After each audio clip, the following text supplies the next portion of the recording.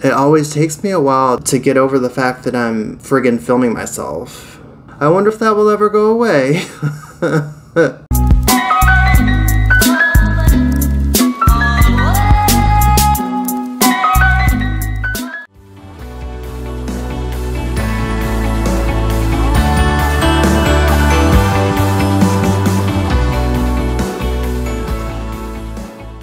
Privyet bitches! Welcome back to my channel, everybody. Please be sure to like and subscribe if you enjoy my content. It really would help me out and I would appreciate it so much. So today we are going to look at one of the more underrated Soviets from the late 80s, early 90s, and that would be Miss Tatiana Groshkova.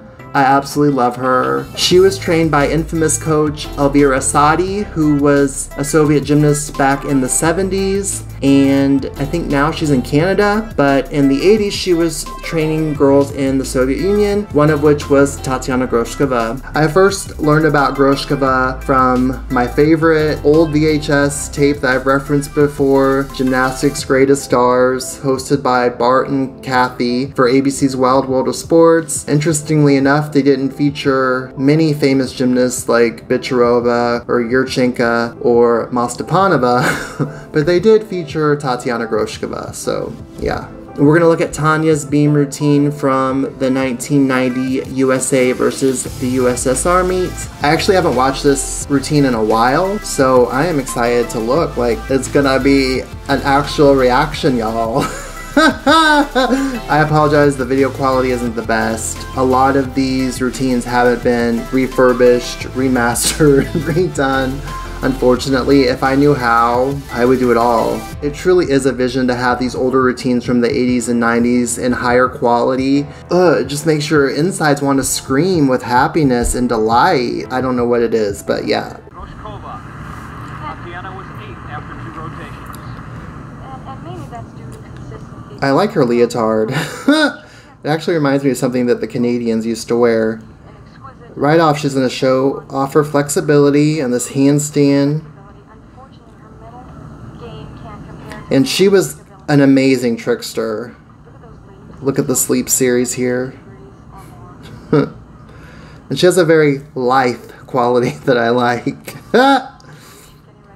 Back handspring, full twist. Terrific.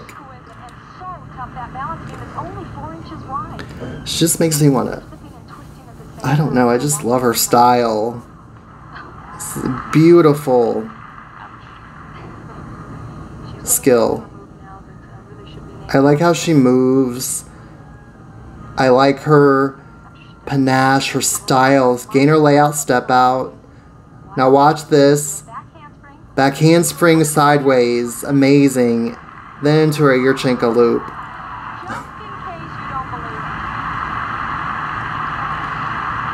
I do not like this camera angle. Full turn.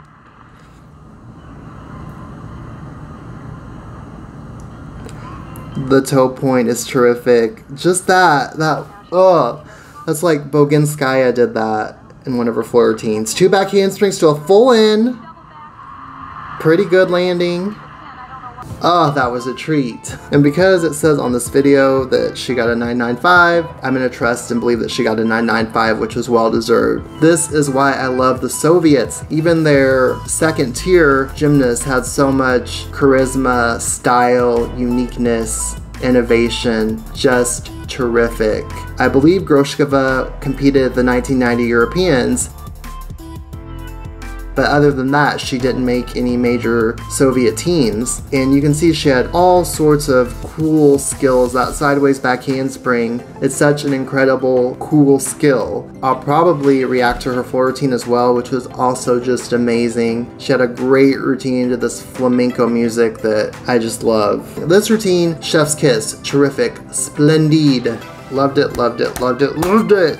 Thank you so much for watching this video. I really, really appreciate it. Please smash that like button if you like my content. Please subscribe and turn on notifications if you'd like to see when I post new content, like I actually did yesterday for Gabby Hanna, because I'm all about her new Storytime series coming out. Just as an aside, I'm so fascinated with human psychology and personality disorders, and Gabby Hanna, she's like the personification of that for me, so I really can't look away from her, as she's like a human car crash or something.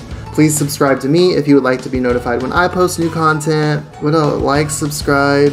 Oh, and I'll see everybody in my next one. Bonne journée. Take care. Bye.